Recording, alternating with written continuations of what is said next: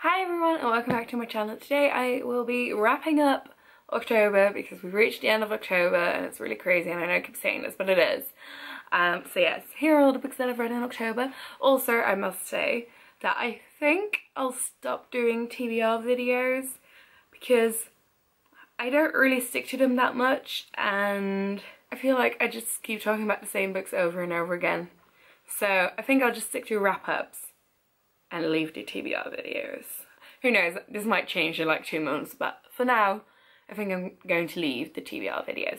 So, 2 books that I started reading but I haven't finished. Well, I started reading this in September, Swallows and Amazons by Arthur Ransom.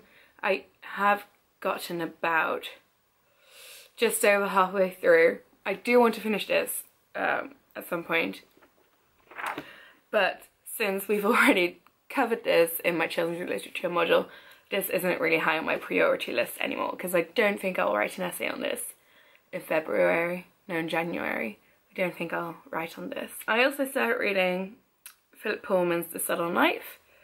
I got about a third of the way in with this.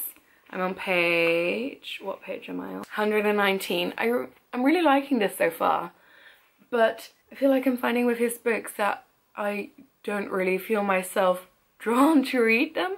I mean, when I actually read them, I like them, but to get to that point takes a bit of effort, I find. So now for the books that I actually did read and finish.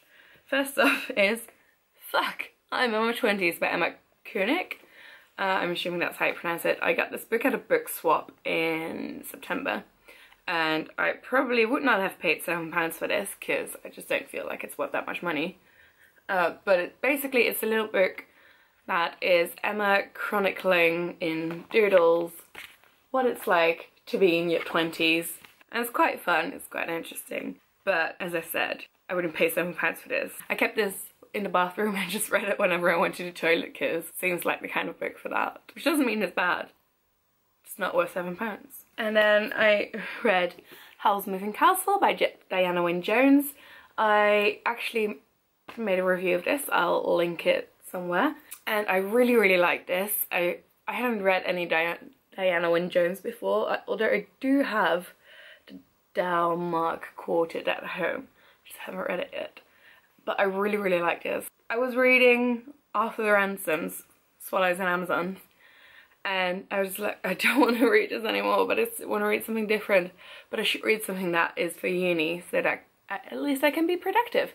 So I read Howl's Moving Castle, which we're not doing for another few weeks, but I really love this, and I'm excited about getting to discuss this at uni because I think that will be very fun and interesting. Then I read 1,000 Nights by E.K. Johnston on my Kobo. I did a review of it on my blog, and basically it's about this Middle Eastern country, I think, and there's a king named Lomalkin, and every so often he goes out and finds a new bride, and that same night or a few nights after, that bride gets killed by him and no one knows why. And then at one point he comes to the protagonist's village and she knows that her sister is the most beautiful there, and she decides to basically push herself onto this king and make him choose her. And so she gets taken to the king's castle, but she doesn't get killed.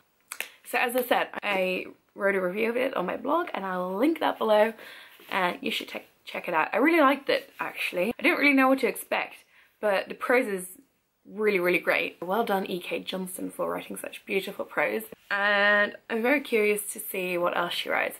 I think she's got a book coming out called Exit Pursued by a Bear, which is taken from Shakespeare's A Winter's Tale, I think, which I haven't read, but just because she uses that title I'm intrigued. And the last book I read in October is Landline by Rainbow Rowell. I really wanted to read something fun and non-uni related, and I've had this, well, for a month I'd say, and I really wanted to read it, so I read it and I really enjoyed it. And I will be filming a review of this as well, so that should be up within, I don't actually know when it's going to go up because I made a whole schedule and I don't think this is for another while, but keep your eyes out for the review of Landline because it will be coming.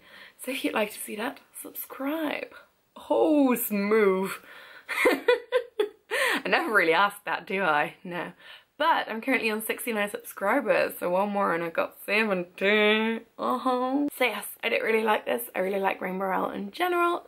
I almost forgot, but I also read Little Mouse's Big Book of Fears by Emily Gravett, which is a picture book. It is different from what I thought it was going to be. It's presented as though it's a book in which you can chronicle your fears and write about them and why you're scared. But instead of allowing the reader to do that, Little Mouse is already doing that. But I feel like if you were to have a child reading this, they could still add their own fears. So there's like arachnophobia, entomophobia, teratophobia, clinophobia, loads of different things. And then, for example, here is ichmophobia, which is fear of knives. And then there's loads of info about this three-mouse act that was going to perform. But then here is a farmer's wife who's cut off the tails of 3 different mice, which is why Little Mouse is afraid of knives. It's very sweet. And at first, my flatmate and I were thinking that maybe it was a bit strange to have a child read this, because it might just make them aware of all the things they could be afraid of. But at the end, it does say, "This is to certify that filling your name was very brave about feeling the fear," which is a very nice touch and quite cute. And those are all the books that I've read in October. I hope you enjoyed hearing more about them. Let me know what you've read in October in the comments down below, and I will see you again very soon.